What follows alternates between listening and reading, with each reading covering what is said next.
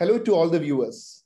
I'm very happy to introduce to you Dr. Armaan Saith, who is rank 9 in the INI CET exam. Armaan, such an awesome rank, a result of your hard work over the past few years. What are you feeling right now? So I'm feeling really good, sir. Thank you. And I'm very happy that I was able to get this rank in this exam. Okay. And Armaan, see, with a top rank of 9, see in the conversation that we have had over the past 2 years, remember we first actually met through the practical sessions that I took for you during your final MBBS exams. So let's start with that. How useful there were those practical sessions? Yes, sir. So during the lockdown, I was really longing for some practical sessions because we had no exposure at that time. I just had my medicine posting, and then we had the lockdown. So at that time, I really wanted to attend a lot of practical classes, which was not possible. So when you told us about the sessions, I was really excited since we could discuss symptomatology and cases based on and why each symptom is so important, and that built my foundation really for medicine, and I really loved that session a lot. And if you would have had more of them, I would have liked it even more. But yes, I attended your neurology session as well other than that. And cardiology session was also really great, sir. And I think you were the volunteer for the cardiovascular system discussion, right? Yes, sir. Okay. So what are you going to take for your post-graduation? So I want to take medicine. All right. So that is great. So medicine always, is a fascinating branch. And yes, I'm happy that you are going to take medicine. So just a while back, I had an interaction with your batchmate in MAMC, Shagun, who was also there in those practical sessions. So she's also going to take medicine. So happy for you. Now, for the viewers who are going to prepare for the upcoming INI CET, they would want to listen to your advices. So first of all, take us through the pattern of INI CET this time and how it was slightly different from the usual INI CET. So this time I felt that the questions were not as typical as they usually are in INI CET, because we generally hear that the topics are repeated, and we know that those questions in one way or the other are repeated in the form of options, or options are repeated as questions. But this time I felt that the questions were not that straightforward, and even the options were some of them were like we had never heard them before. And even after the exam, I had no clue how my exam had gone, because even in those questions where I had a doubt in between two options, even by the end I couldn't be sure of those options. And also I felt that I had done a lot of mistakes by the end of the exam. So at the end, I didn't really feel that I had no clue how my exam went in the end, because I didn't know what the answers were. Okay, all right. So as you rightly said, the exam was slightly atypical this time, which again gives us a very important message. That is, when you prepare for a national competitive exam, you should have a good range. So usually in INI CET, there are a good number of clinical oriented questions. But this time, if you take medicine, the questions were more factual. Yes, there were clinical questions, but they were relatively very simple, like the iron deficiency anemia one. So relatively simple ones, which never tested the actual knowledge. But again, for other subjects, there were many factual questions. So Armaan, I'm sure that during your preparation, you probably had a good range. That is, you prepared yourself for the clinical scenarios. At the same time, you would have had a good theory backup as well, in case there is some questions asked based on the theory stuff, right? That is, rather than clinical, more hardcore theory, such questions also you were prepared, right? Yes, sir. Yeah. And how many questions did you attempt in the exam? Sir, I attempted all of the questions. All the questions. So all 200 questions. Good. Yes. So this is again important, because usually toppers in INI CET attend above 190. So what was it, a deliberate strategy? Did you take risk in the exam? Yes, sir, definitely, sir. I had thought that I have to be aggressive to be able to get a good rank. And sir, there were many questions which I probably had little clue about.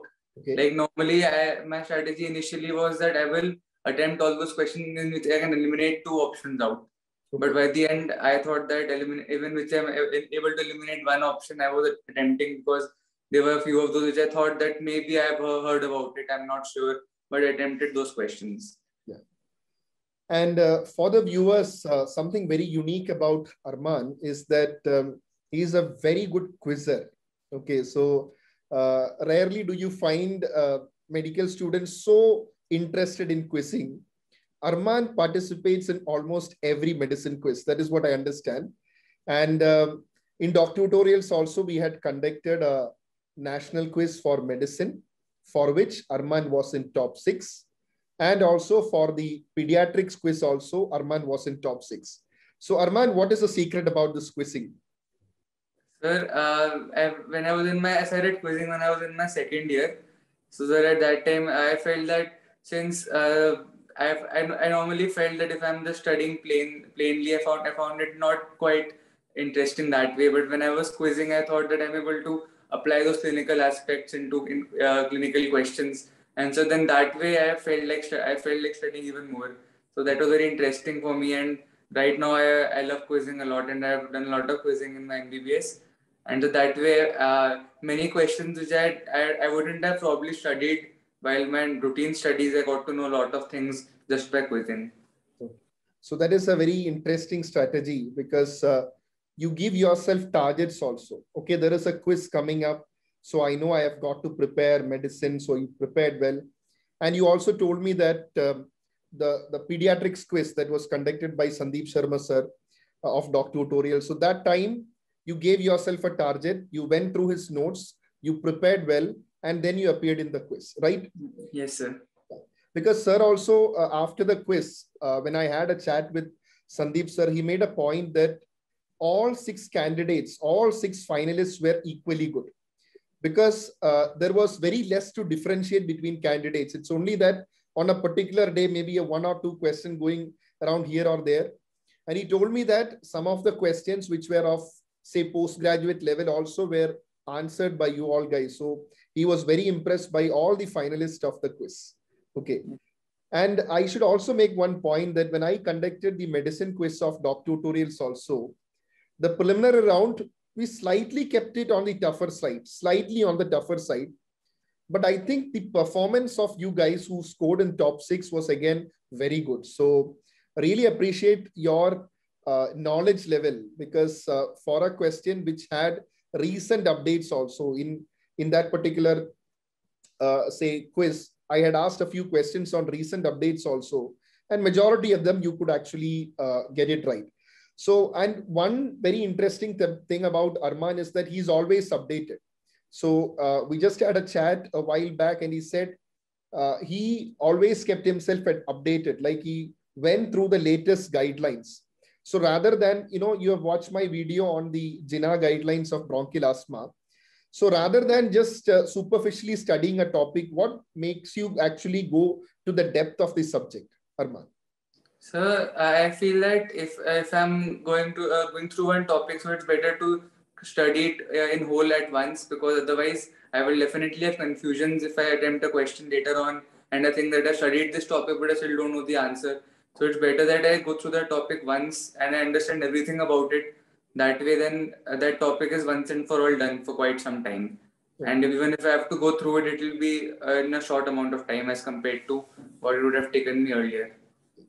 This is very important, because let me tell all my dear students listening to this interview, if you're planning to take medicine post-graduation, you should be someone like Armaan, because what I've noticed is that even during the interaction that I had with him during the practical sessions, rather than just knowing the theory answers, he was always interested in knowing the why of it.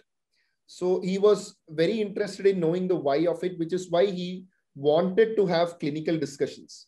Because at that point of time, he being a candidate seriously preparing for the entrance, he was not just focusing on entrance, he was also focusing on actual clinical medicine.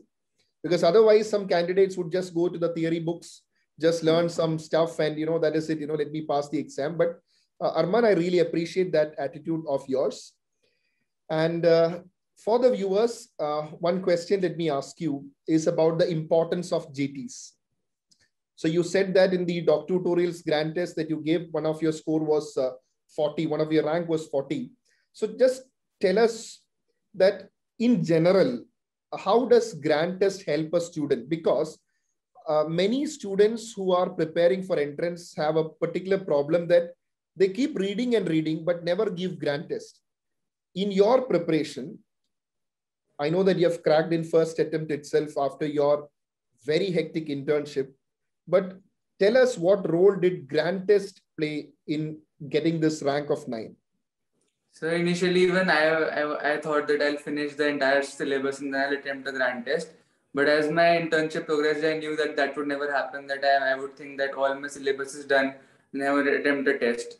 And I knew that initially that feeling is a bit uncomfortable of attempting the test at first, because we think that we want to be perfect in all the answers. But then compared to what it would be on the exact exam day, it is always better to be in practice, because the more grand tests we do, the less we'll feel on the exam day that, oh, it's a special test that day. Like on the exam day, I only felt that I'm going for just another test, and I was calmer because I thought that I've given more grand tests. It doesn't, the language of the question doesn't feel as if I'm doing something new.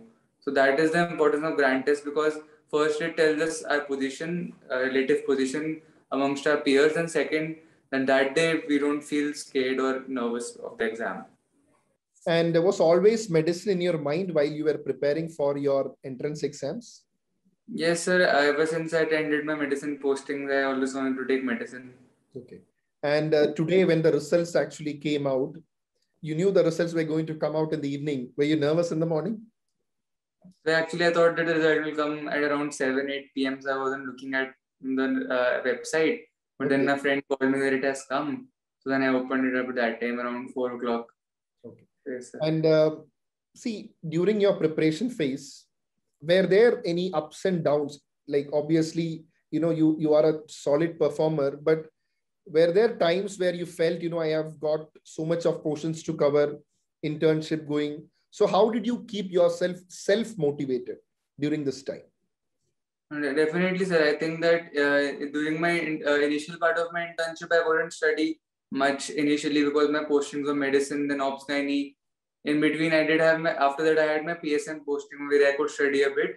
But then again, till the end, my postings were mostly hectic. I didn't get much time to specifically give time to dedicated study. It was more of like if I'm on my posting, I would just go through some video or probably flip some notes in between if I have some time. But I didn't have much time for dedicated study. So yes, I was nervous till the end, and I thought that my course is not covered. But in the end, I just thought that yes, I have been studying well for the past 3-4 years, and I knew that if I am calm on the exam day, then I'd probably be able to answer most of the questions. So that is also very important, being calm on the exam day, because I know that Armaan going to the INI-CET exam, he would have expected a question paper which is slightly different, which everyone would have expected, including us faculties. But it is the calmness and the presence of mind which helps you adapt to certain crises. Because suddenly he should change his mindset. Okay, this paper is slightly different. So that thought process should be clear in your mind. Otherwise, what will happen is you would have prepared well, but when you see a slightly different pattern, you tend to fumble. Okay. And Armaan, everyone at home must be happy right now. It has been a long journey, right? It has been a long journey. You have worked so hard. And obviously, this is a moment to cherish. And Armaan, I'm very, very proud of you for your achievement. And it's all your hard work. And keep smiling and keep shining. Once you get to medicine residency, be very sincere in your residency. First year, you focus on patients, ward work. Eventually, when you get your specialty postings, you develop that interest for the corresponding super specialty, because you will get an orientation, because as of now, your interest is towards cardiology. So by second year, I think you will be in a better position to say, okay, I like cardio, or maybe nephro. So that will be there. And then obviously, I'm sure you will be able to crack even DM also in the first attempt. So All the best, Armaan. And that's it. Thank you so much. Thank you so much, sir. Thank you.